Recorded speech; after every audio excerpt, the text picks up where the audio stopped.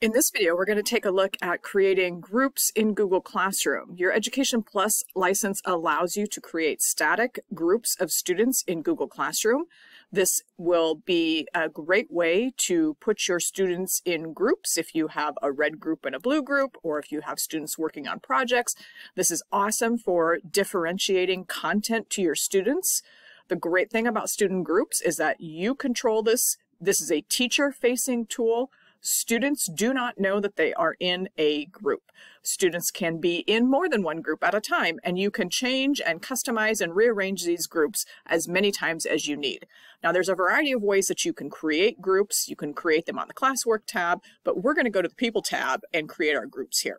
So I'm going to click People, and we'll see our students that you have in class. And to create groups, you're going to click on Groups. Now, I don't have any groups created yet, but your groups will appear here. So we're going to go ahead and create a group. So I'm going to create one group that I'm going to call the Ducks, and I'm going to add some students to the Ducks, and I'm going to create, and I'm going to create another group called the Chicks. And we're going to put some students in that group as well. We're going to add one more.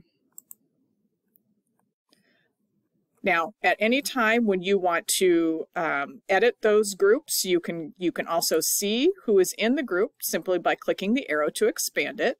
You can edit the groups by clicking the More button and click Edit Group, and then you can add or take students out of the group.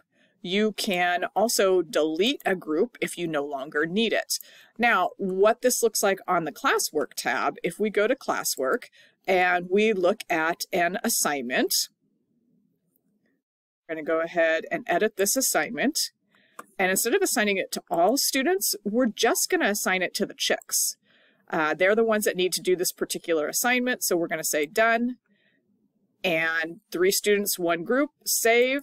Those students will get this assignment. The other group, the other students who are not in this group will not get this assignment. So student groups is a great way to differentiate content for your students. And remember, students do not know which group they are in.